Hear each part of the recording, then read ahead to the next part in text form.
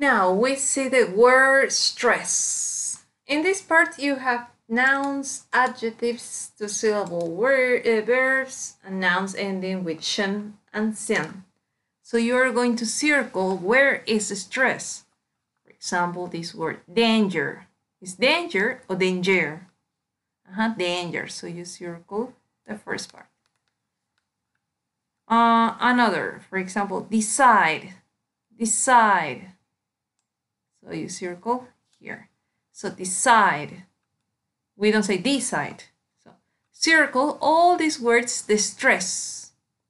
Where is the stress? Circle the stress. When you finish this, take a picture of this part. It's not necessarily the complete page, just this part. Okay? And then you send your picture to the WhatsApp group.